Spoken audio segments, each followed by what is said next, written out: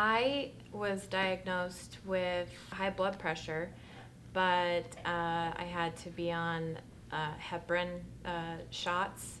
I took the shots every day from about 4 weeks pregnant to the end of my pregnancy, and then 5 weeks after the pregnancy.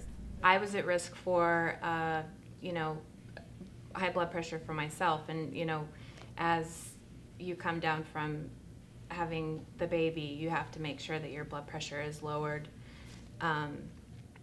slowly after the baby is born. So that's why I had to take the shots for about 5 weeks after the baby was born as well. But our baby Wyatt went to 38 weeks, and my blood pressure was completely fine throughout the whole pregnancy. Wyatt is probably one of the happiest kids I've seen. He's 8 months and he's just starting to yell and talk. He's got 2 little teeth down here and he has 2 fangs, and that's all he's got. He's a happy kid. He gets a little fussy at night when he's ready to go to bed. But prior to that, he giggles and he laughs at his older brother, and he's a very, very happy kid. We've been lucky health-wise. He just got a little sniffle for the first time in 8 months, and he sounds like a little dragon. But other than that, he's been great, and Healthy baby. Healthy, heavy baby. 125 percentile. Height and weight, so he's a chunk. So.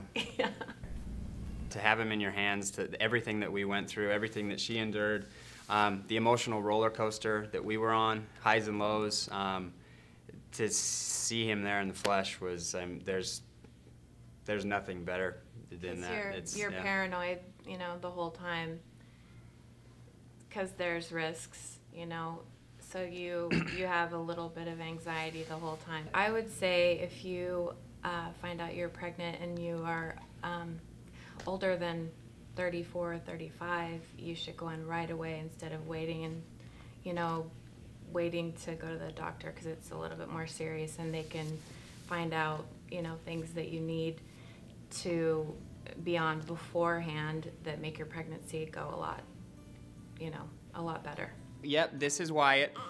He's our little big bundle of joy. Wyatt Daniel McKean, and he's a ham. He was born May 31st,